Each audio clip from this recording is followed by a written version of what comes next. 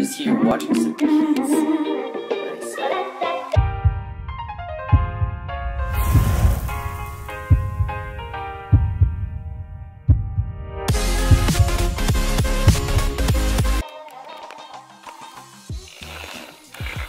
How are you guys doing today? So today is May the 10th. We are currently 17 days out, as you guys can see here. We're going to be going to do some cardio now. We're going to be making breakfast after, so it's going to be 15 minutes of fasted cardio. And then we're going to be making 4 eggs, put some salt in it, and I'll explain the reason why I do not put any more cinnamon. Found out pretty much that it has calories. All the labels, now all the labels I've looked at for all like when you go to stores and whatnot, said 0 calories per however many tablespoons, whatnot, 0 calories. And what I was doing some research on is some companies don't even actually have to put that they have calories in the product if it's a really small amount. If it's more than that, then it would actually add up and be calories, like it would actually be calories. And apparently if it's really small, you don't even have to add calories. So that's something new to me. I'm learning every day. Anyways, let's go do cardio, then we're gonna go make some breakfast.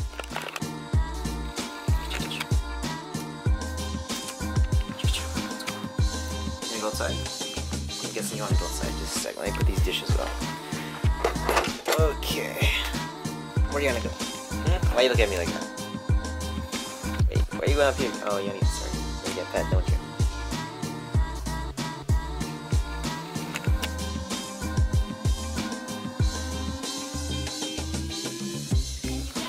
Now, do you wanna go outside? Let's go.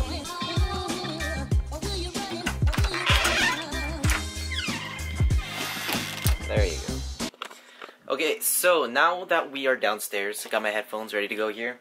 I got my water bottle. We're gonna put in some BCAAs in this water we're gonna be using here. Let me show you what I'm using right now. I'm just using this because I wanted the contest a little bit easier for me to use, and it's not too bad tasting. So, anyways, using here, I think it's Opus.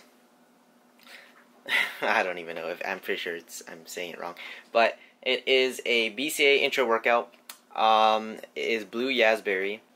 Pretty much just has lots of vitamins. When I tend to take BCAAs, it tends to work with like cardio. So for instance, if pace high intensity workout, then BCAAs definitely come to effect. Now, if I'm bulking up and stuff like that, I don't need BCAAs. I don't even like require them at all because I mean, you're already eating enough food. So I'm gonna go put those BCAAs, then we're gonna go start some cardio. So I fill up about the water till about there. I still have to put the water in.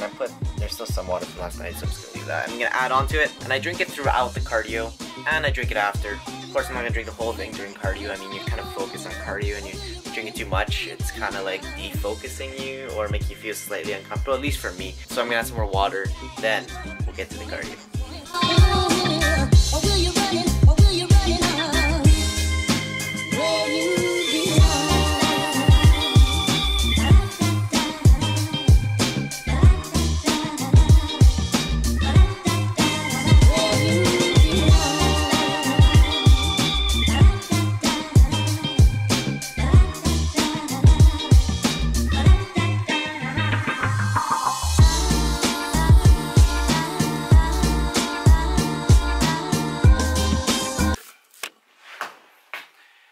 Now, you might be wondering, why am I wearing a sweater now? So, since I just do 15 minutes, it's going to make it a lot harder because before I would be doing 20 minutes, but I'd be taking off my shirt, be taking off my sweater, whatever else I'm wearing. And I'm taking off my pants and stuff, but I'm taking off my shirt, and that would make it easier, right? So, I'm adding on the sweater, making me sweat more, doing 15 minutes. Then I do abs, as you guys just saw. I do as many as I can for the upper abs, and as many as I can for lower abs, kind of with a little twist, to get that V-taper, get the side obliques that a lot of people are looking for, and those are the ones that stand out, especially in men's physique. The side oblique, well, just obliques. It's not really side obliques, but it's on the side of your body. You guys get what I'm saying. Obliques are here, serratus is up here, so get the difference. And upper abs, lower abs. So you guys will get the gist of it. Anyways, so I'm gonna go make breakfast right now. I just want to explain why I'm wearing a sweater, why I'm doing abs. When I do abs, I don't go crazy. I just do one set, as many as I could do. Now, this is going to allow me to work abs later on, and as well not completely destroy them where it's going to be sore tomorrow. When I do abs like this or at the gym, they're really light, high reps, so I could work them every single day, and they're not being fully, how do I explain, fully breaking down so that it would be sore the next day and I have to repair them and whatnot. Like with my shoulder, my left shoulder, feeling slightly sore today.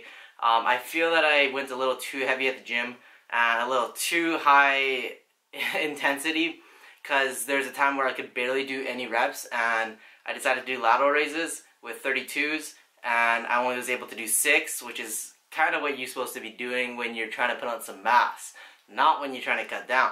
So I gotta give this guy a little rest. I'm still gonna go to the gym today, but I just gotta be careful. If it's being activated, I don't want to tear it more. When I say tear as well, it doesn't mean actually tear the muscle. It means like break it down so it's gonna be more sore the next day. I'm pretty much just gotta wait this one out, but I'm still gonna be working chest and triceps today. So once again, I'm gonna go make some breakfast. Breakfast for today is gonna be 4 eggs and a cup, well, that's definitely more than a cup, of black coffee. So 4 eggs, we're gonna put some pink salt in there, which I already did, and a coffee. Now, I'm gonna be having this breakfast really for the next 17 days almost. So I probably won't be recording my breakfast and all that all the time, to kind of give you guys something fresh and new every single day. And I'll explain a little bit more towards that later in the video. Anyways, I'm going to eat this breakfast now. Okay, now Mihal, I have a quick question for you. How do you stay motivated? I mean, you've been doing this for so long, 5 years, and now you have another prep. This is your 5th competition. How do you actually stay motivated? I mean, it's so tough for me. Now I'm going to explain to you guys how I stay motivated. This is just one factor. I have a lot of factors that keep me motivated and a lot of things that get me going. Now, one big thing that I believe a lot of you guys, a lot of my age audience, 19, maybe slightly older, even the Olympia people watch this as well. And, you know, younger ages too. I mean, it's... Okay, I'm gonna show you guys here. So it's Naruto, you know, any type of like anime, or for instance, Dragon Ball Super is on right now. It's pretty popular. A lot of athletes are actually watching Dragon Ball Super. If you go on Instagram, Phil Heath actually made a post. I'm not sure if I'm gonna push it. I'm gonna if I'm gonna show it on this video. Anyways, Phil Heath made a post pretty much stating that, you know, he loves this show and it's, you know, it's part of his regimen and stuff like that. So I don't know, anime's always been a big thing for many athletes out there. A lot of clothing now, like Just Saying, or there's a couple more clothing companies that are starting to go in the anime route. So it's very popular now, and it's always been popular, but it's kind of been up and down. Right now it's pretty high and a lot of people are watching Dragon Ball Super. And many more other animes out there. But that is just one thing that really does motivate me. I mean, I know it's something so small, and I know it's just like a cartoon, it's like for kids and whatnot, but it actually does motivate me, and I know it motivates a lot of you young teenagers out there, young athletes. So, I mean, if you want to be like Goku, whoever it may be, you know, it's that motivation. You need that type of mentality of wanting to become better and better and better. That's pretty much, for instance, let's talk about Dragon Ball Super. Goku is always trying to get in a higher power level and stuff like that. So, you know, it's the same thing with physique. You're always trying to get better. Anyways, that's just a little bit of motivation for you guys that I do. Motivation to myself to get me to lift and do more things every single day. There's more and more and more that we'll be talking about later on. Anyways, that's just a little bit that I'm going to be talking about. I'm so off right now, guys. You get the gist of it. Oh, okay, guys. I'm looking pretty lean, but I'm feeling really small. Like, not small, but like, how do I explain? Really like soft, roundish, smooth. And the reason being is I am having high in sodium, but the thing is, when I went to the gym today, it was so hard to maintain a pump. Like, I'd be lifting weight and I'd lose the pump during the set. Now, I have 2 reasons why that happened today. Firstly, well, actually maybe 3. The third one, you could say it is kind of one. Firstly, I did not have enough sleep. I only slept for a good 6 hours and 30 minutes. Woke up, did fasted cardio right away. Sleep deprived is going to affect you in the gym no matter what it may be, no matter how short it is. You have to sleep at least 8 hours, 8 to 10 hours, depending on your age, right? It differs for different ages. But 8 hours is ideal for anyone, really. Obviously, I did not have enough sleep, so I could see that affected my workouts. Secondly, since I'm high in sodium. Wait, no, that was not, what was the second one? Oh, secondly, I had a protein shake just before the workout. Now that protein shake consisted of protein and almond milk. And when I have a protein shake, I tend to feel tired, sleepy, almost like, you know, I don't feel like moving after, because I like when I take protein shakes, it's usually after workout when I'm fully deplenished. So that was mistake number 2. And mistake number 3 is I'm carb depleted, so I don't have any carbs in me. It's only fiber for carbs, you know, those digestive carbs from vegetables.